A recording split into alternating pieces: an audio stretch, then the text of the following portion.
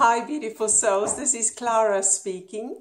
Today's topic is I am an imposter, and I want to fully embrace being an imposter. And not a small one, a big one, a humongous one, fully embrace it. So I feel a little bit like somebody sitting with a smile at a funeral. Because how is it possible to feel or to admit, not just on camera, on YouTube, I am an imposter, and then still feel great about it? And this is where the most amazing revelation came to me. And I asked the upstairs department, but why? Why do I get to say I'm an imposter when everybody else got to say, like, oh, the imposter syndrome isn't like they're not imposters?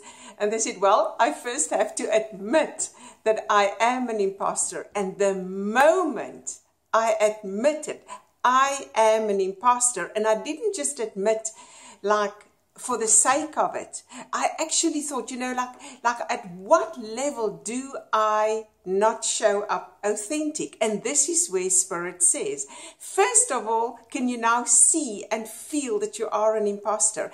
And the answer is yes, absolutely, 100%.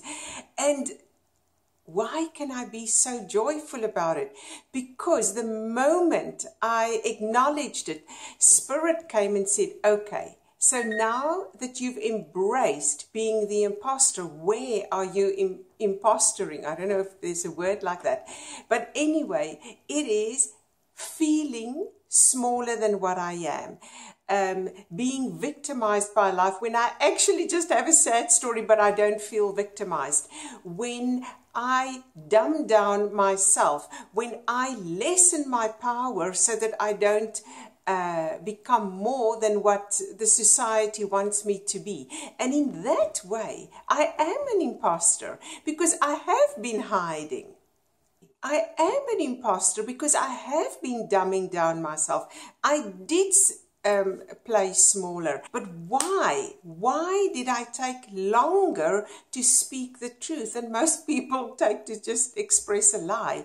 And in that way, I did discover that I was not standing in my full power. So there, you have my confession.